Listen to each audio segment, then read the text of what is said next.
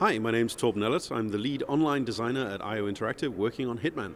Tom, what are you showing here new with Hitman? Well, what we brought here is episode 3, Marrakesh, the third episode of season 1.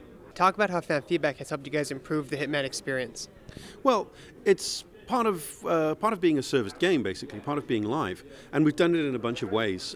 We've looked at how fans have been playing the game, the kind of things that they've asked for. They want a holster animation, we put that into the game.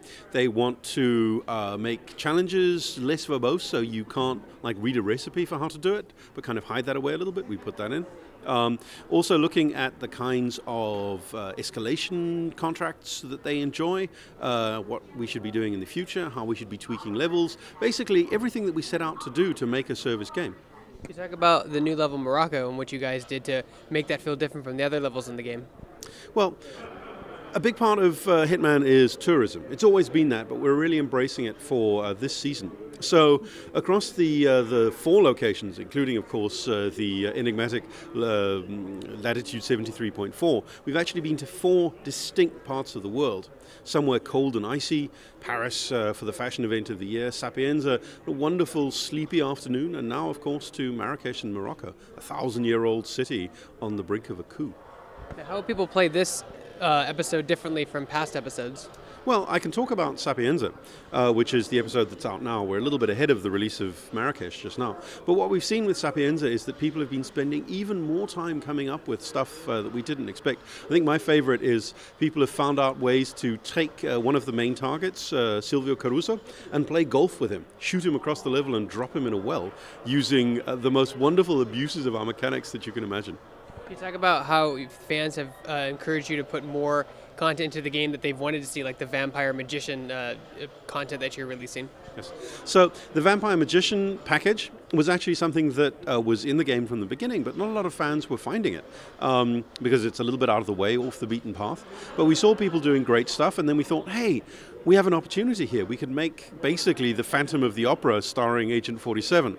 So we put together a package of challenges that are all themed around the Vampire Magician. And we're totally going to do that going down the line. But the great thing about being a service game, about being live with the format that we have, is we can see what people are doing, what they're actually enjoying, what they're asking for, and what they're playing with. And we can cater directly to that, which we totally couldn't do with Absolution.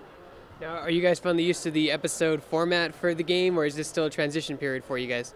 Well, it's a big step, right? AAA going episodic, that's something that we've had to learn. And it's obviously it's a challenge. But I think we're in a good place now. Our team is spun up. We're making the releases. We're watching what people are doing. Because basically there are 2 threads to this, right?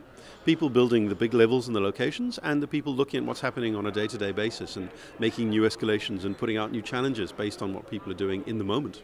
Can you talk about some of the new challenges you're implementing, like the Forager challenge, the 48-hour challenge? Yes. So that was the elusive target that came out just this weekend past with Sergei Larin, the elusive target, who was in Paris for 48 hours. Now, that was really our attempt to get as close as we possibly could to the experience of being Agent 47, getting that call and being told, 47, there's a forger in Paris. His wife is in New York with a great alibi, and you have 48 hours to engage, so go.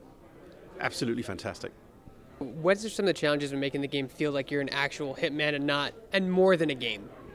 Well, I think that's one of the things that's so strong about the franchise, what people enjoy about Agent 47, because he's in our world, right? I mean, he could be in the building right now, and we would never know, because he fits in, he's a chameleon. And Elusive Targets was a really great way to kind of play with that a little bit. So, really turned out great. And when can people experience Morocco in the new episode? It'll be out really, really soon.